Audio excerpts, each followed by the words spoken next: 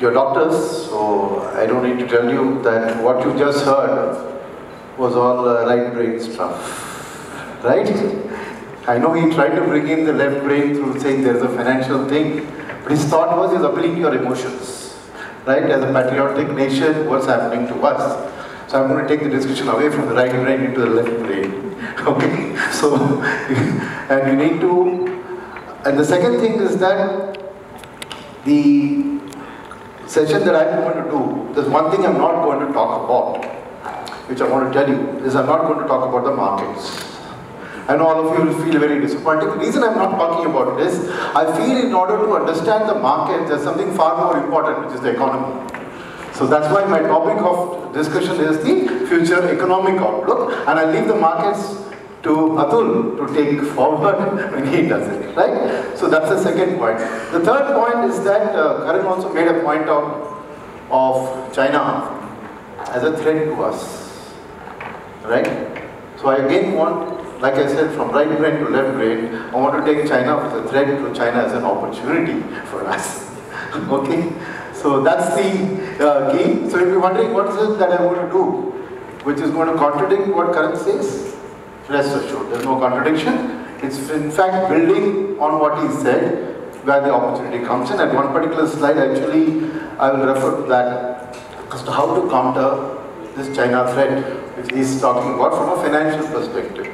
So before that, right, when Kunal and Keo told me to suggest a topic, I chose this topic, okay? And when I chose the topic, and then he told me this is a bunch of doctors. Suddenly I got scared. I said, what is this? I'm going to talk economy and they're all doctors who are probably. And then this morning I got a big relief because when I met all of you and everybody was asking me stock related questions. So then I asked them, no sir, all of them are experienced investors in the stock market.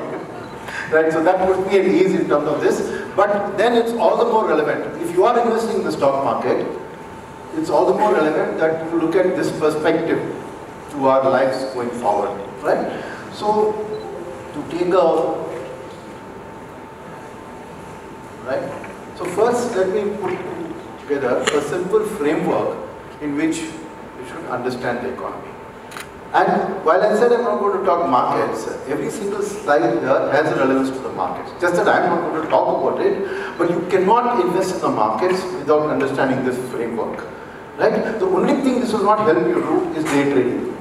I can't tell you what the economy is going to do tomorrow, right? But if you're going to invest in the market for anything over a year, 18 months, 2 or 20 years, understanding of the economic framework, what drives it, and what's going to drive the market.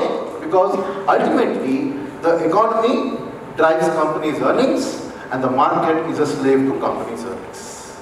The simple linkage is that. So, right? So what happens in economics, right?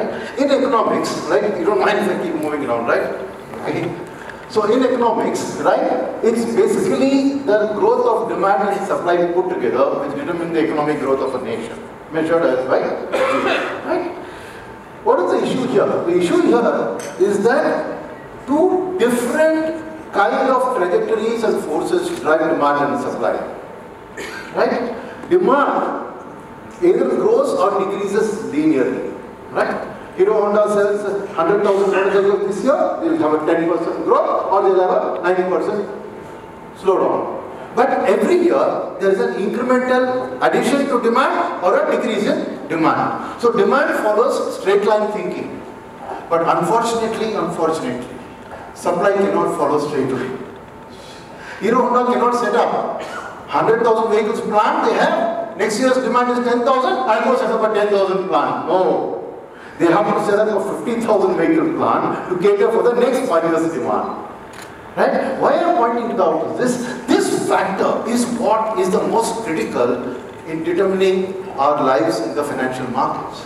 Because what happens is that economic or business cycles become inevitable because of this. They alternate between good and bad cycles. So what is an economic cycle? Right? Economic cycle comes when demand exceeds supply or supply exceeds demand. So what is the impact on our lives? When demand exceeds supply, what happens? inflation goes up. Goods get costlier. When goods get costlier, what happens? What do companies do? Right? When demand is exceeding supply, they can set their prices. So their margins expand and profits in the stock market expand. When supply exceeds demand, what happens? Reverse happens, right? So automatically, so you can see how companies' profitability, which is what the stock market determines, directly correlate to the economic business cycles. It's not so simple. There is a little bit of a roundabout circle which I will now take and explain to you. And this is something that each one of you should have it with you at all times. Understanding where we are in the cycle. So what I have described on the left here is what I would call a virtuous cycle, which is good, and what is called a vicious cycle. The two words are used, right? Demand, and this is the supply. Right? Supply comes from investment in factories which produce the goods. Right? But they are not just these two. They operate with this thing called capacity utilization. So in the country, in a particular company, there's a capacity utilization. So when demand exceeds supply, capacity utilization goes up. Right? But what is the cycle? How does this feed into each other is where it's very important for you to be able to make the right kind of sectoral investments or sectoral allocation in your portfolio based on where we are in the cycle. So at every point it's important for you to be aware where we are. Second thing, there are certain things within our control as you, as a nation, and certain things not in our control. So you must be aware of that macro thing which is happening in the world, which is leading to an Indian business cycle situation. So a good cycle typically has these things, right? You can start anywhere. That's the beauty of it being a cycle, right? Somewhere in every country at every point in time is somewhere around one of these two types of cycles. So what is our situation today? We all know that there is inflation is very low. We all know that interest rates are trending down. But we all know that demand is not going up. Right? That is the conundrum, that is the issue that we need to tackle. We'll come to that. At the same time, investment is happening, not happening. Supply response, we know is good because that's why inflation is low. So in this kind of a situation, right, what of a bad situation? So today we are in a very peculiar situation in India. What is it? We are having a demand situation of a bad cycle, and we have an inflation and interest rate situation of a good cycle. So where are we? Here, Ardhangani, is it half here, half there? Right? Let's look at that in a little more detail. Then we can decide the future. So what's the conundrum? We all know, right? Newspapers are all over, the channels are all over. India is having a deep slowdown, right? So this slowdown, right? Let's diagnose it. When we diagnose the slowdown, so this is the consumption side. So GDP is composed of 4 components. A slide shortly will tell you those 4. I'm going to discuss them individually first for you. So private expenditure, green line. Consumption of government expenditure, blue line. Mr. Modi came to power in 2014. So this starts roughly a year after he came to power. Right? See what's happening to private consumption. Between 5 to 10% per annum. Consistently, private consumption has been in this band. And suddenly, last year it has taken up, last 6 months taken a down. Right? What's happening? Government expenditure. Right? Government can spend on both revenue expenditure, like giving salaries, pension, OROP, interest payments of the government, or infrastructure spending, which is building roads, bridges, and all of that. Right? So what's happening here? You see, the Modi government was building it up, eased off, sharp bursts here. This was around the demonetization time. What did they spend on these two? The pay commission and the OROP. Right? There's a huge spike in government expenditure, which naturally led to some amount of spike in demand. Private people then spending that money.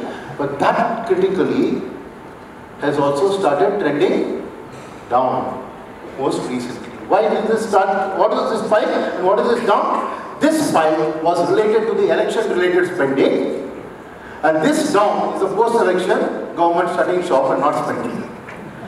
Right? So, why I'm saying is these are the 2 components that drive demand in the country. Right? Diagnosis will come to on what caused this. First thing, what caused this hit to demand? was the NBFC crisis and the public sector bank NPA crisis. The last time Indian economy was on a boom was 2003 to 8. In 2007-8, bank lending, just the proxy, this is not, doesn't include NBFC, was growing at 30% per annum. Today it's growing at. So what are the main causes for the decline in consumption?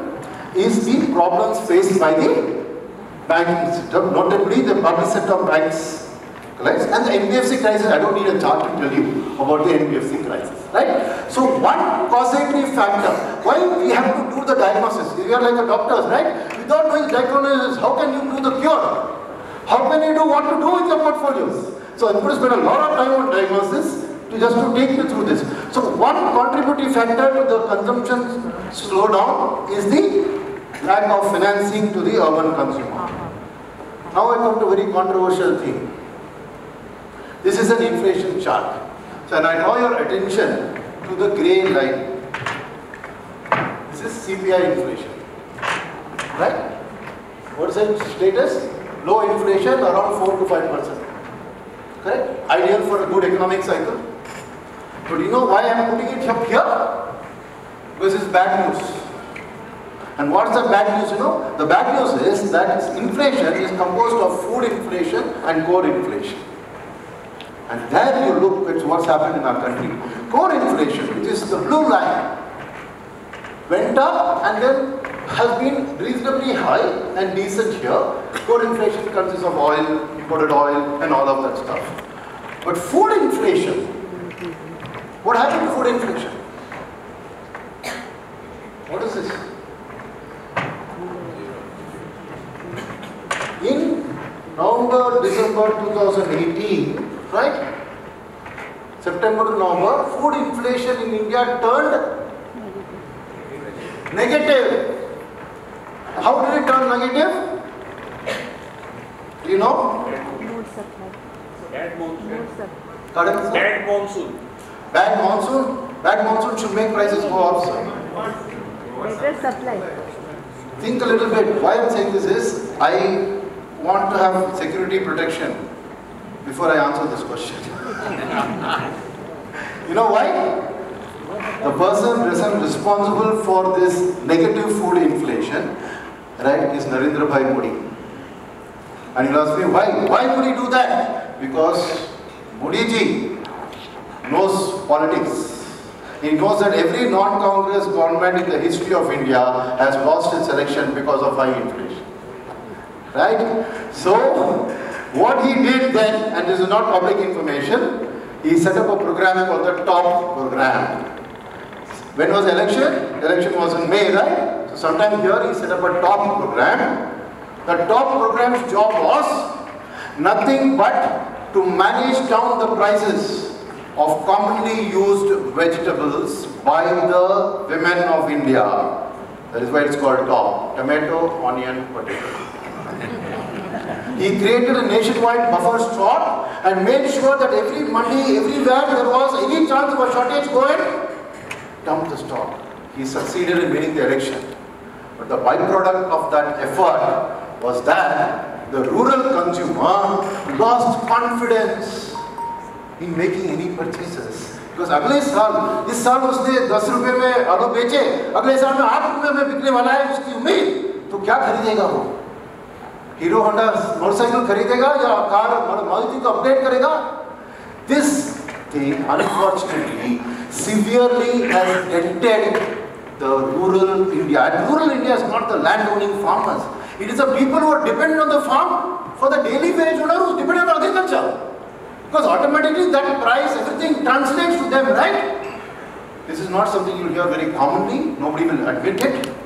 That's the harsh reality. Because tell me, NBFC crisis is the common villain everybody blames for this drop in demand. Auto sector correction, nobody is giving loans to auto sector.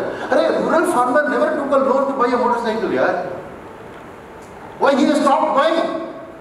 Because उसकी confidence घट गई है कि मेरी future में अगर my vegetable crop prices are not going to go up, then what am I going to do? I'm That's where in this slide, I have not cut it off at that point and said, the good news is that crop prices have started to rise.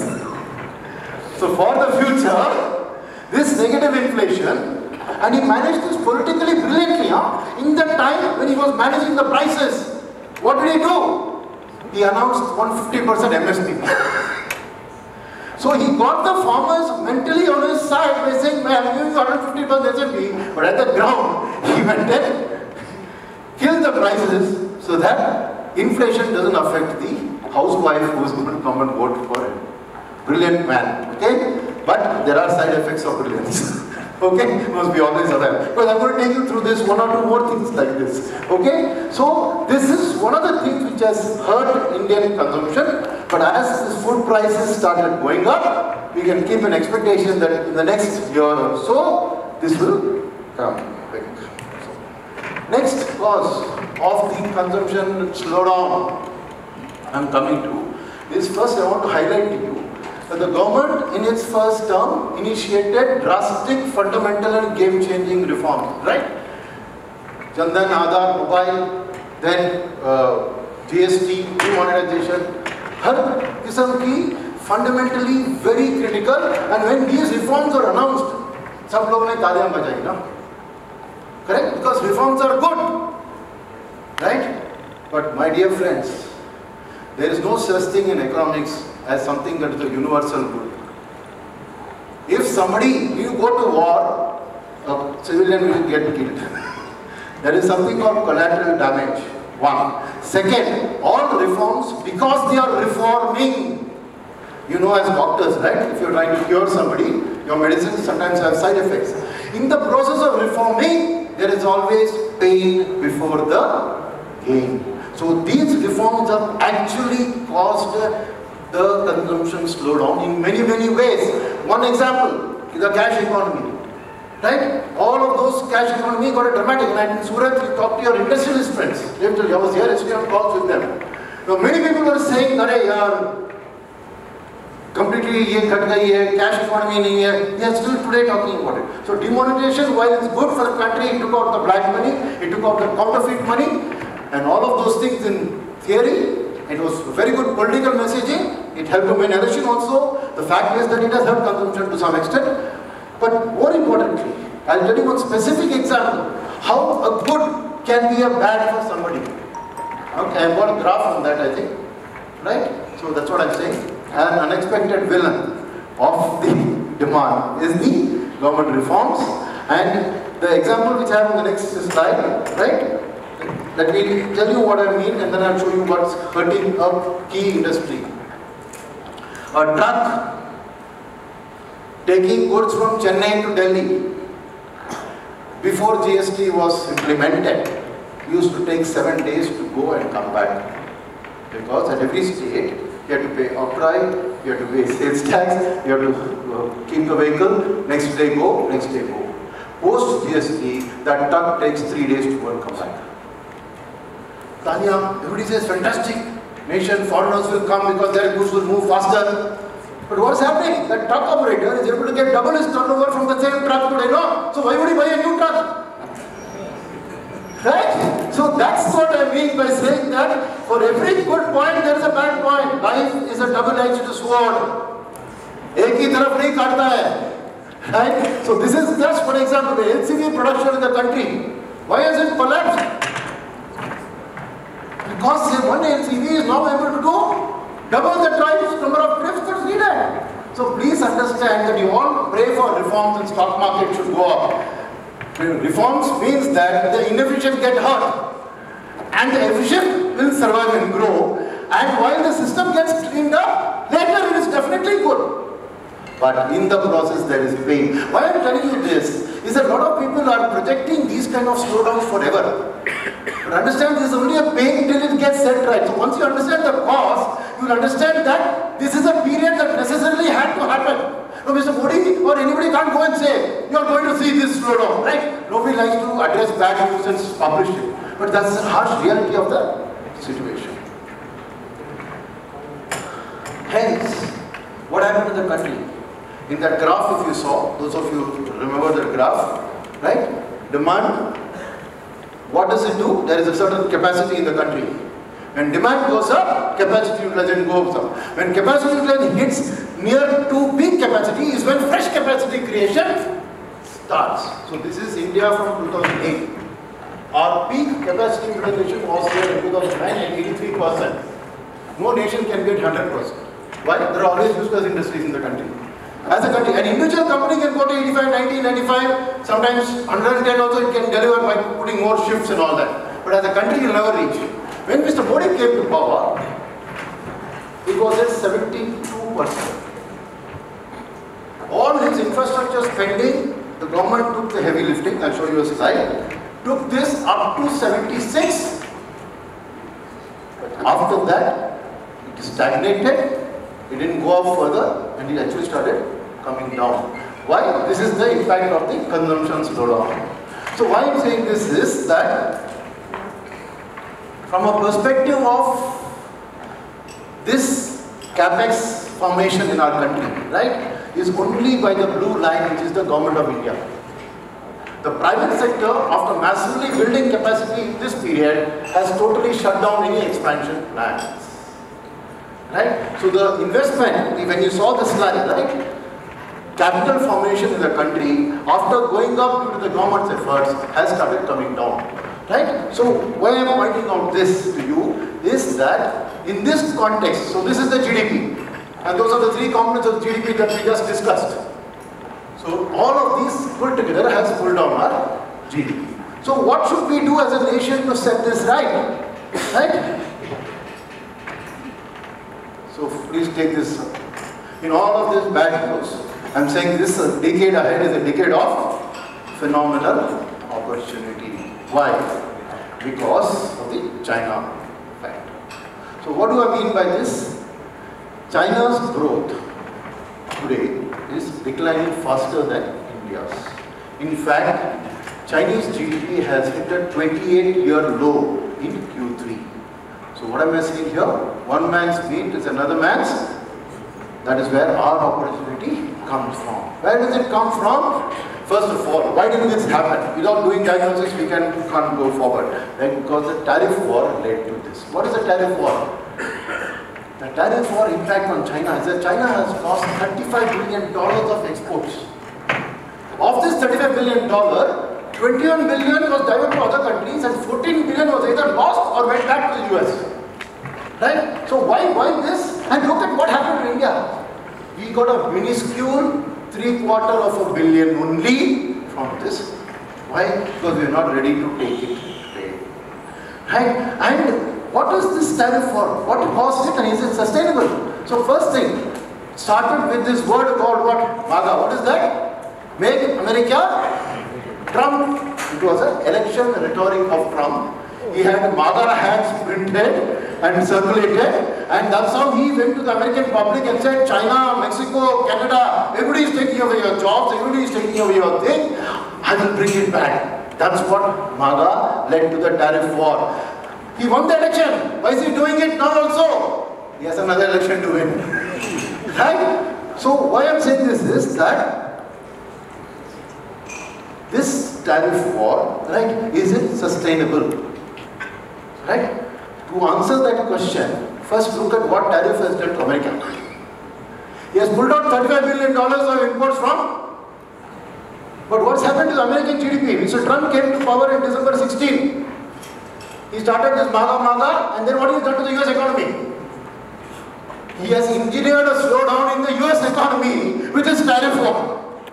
But he doesn't care, because to win the election, he needs to continue that rhetoric.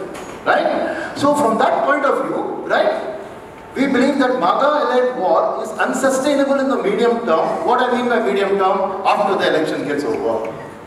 Why am I saying this? Because for this to work, the American consumer must be willing to pay significantly higher prices for the same products if it's made in America.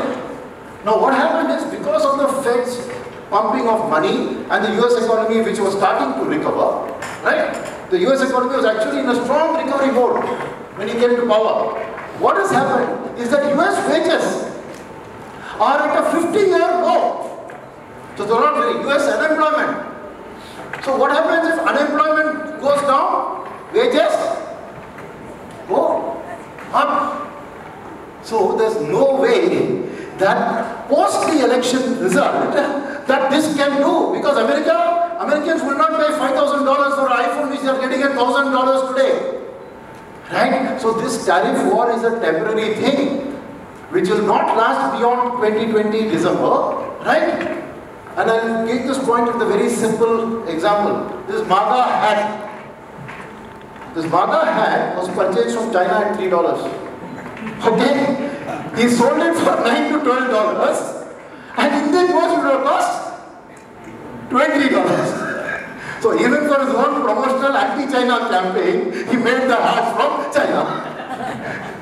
Right? So why I'm saying this is, when 2020 election happens, whether Mr. Trump comes to power or not, if Mr. Trump doesn't come to power, we have to go back to a more inclusive world, because that's the best for the Democrats are not, they were the ones who brought the US as a tariff. But if Trump comes back to power, I'm still saying this is not sustained. Why? Well, as per US law, no American president can run for a third term. The only reason he did this was to win an election, right? So Mr. Trump, what will he want to win in his next term? The Nobel Peace Prize. Right? That's what happened to Obama, right? So his whole thought process, you will see a very different Trump, and that is not hard to believe. You see a very different Trump every 30 seconds also. Right? So to say that he will change, suddenly he will position as a world leader, he'll do manufacturing, he'll do everything. Right? So this tariff war is not sustainable. So for India, is there the opportunity only short term till December 2020? No, not at all. What am I talking about here? Apart from the impact of tariffs, China has more structural issues, and therein lies the more sustainable opportunity for India. Because there is no demand for money and there is no competition. Because today, private sector banks are interested in merger, NBFCs are not getting funding, so private sector banks are in the whole maja in front of him. Say, why should I cut the competition in a year? So the reason they are not passing it on fully, but it's a matter of time that it has to happen. So low inflation, low interest rates continuing is what very supportive of consumption, right? And if we get this act in order, right, look at this. In the world middle class, 88% are from Asia, of which 40% are from India. So the consumption is the next story. So that was the capex cycle story, right? Based on this, let's look at the potential of China. So the China as an opportunity is from when the journey happened for China from 2 to 10. What happened to the economy? Just look at this. Cars sold. In 2007, when China was the same market as India, they said 7. We are selling 3 million cars. They went to 25 million cars. Take air conditioners. We are selling 5 million air conditioners today. China sold 30 million air conditioners, then they went to. So even if we achieve 1/3 of this growth, it's going to be a phenomenal consumption story for India. And if you run through the fact that interest rates have already been trending down, so the EMI component has been coming down, the loan tenors have been going up also. So as a result of this, today from an affordability index, compared to 2010, today personal loans are 14 times going to be more affordable than they were then. Right? You may have a short-term phase where you are seeing consumption slow down, but the longer-term story, and what this translates into is that when you did that LA affluent aspirant calculation, I just take you right to the end. It shows that in cars and in room air conditioners, up to the year 2025, we are going to see a 20% per annum growth in cars and 18% per annum CAGR in consumer durables. So the consumption store is alive and kicking, and in terms of your allocation, that's got to be the key component of all your portfolios. Right? I said I won't talk markets. So just to summarize, if you take India, we all get near-term Gajini kind of memory losses about our country. But if you take from 1960s to now, every decade, India has posted a higher GDP growth than the previous decade. In this decade, we'll probably end up at 7.1 because the early part of the decade is very high. But I'm saying that the next decade, right, 7.1 is definitely going to go to 7.5 or at least to 8. And you know what that means for our country? Going back to Mr. Modi's dream of the 5 trillion mark. So I've done 3 scenarios here. One is that there is a bull case, a normal case and a bad case. In the bad case, I've assumed a low inflation because when no demand is there, inflation is low. In a bull case, I've assumed 4.5% inflation.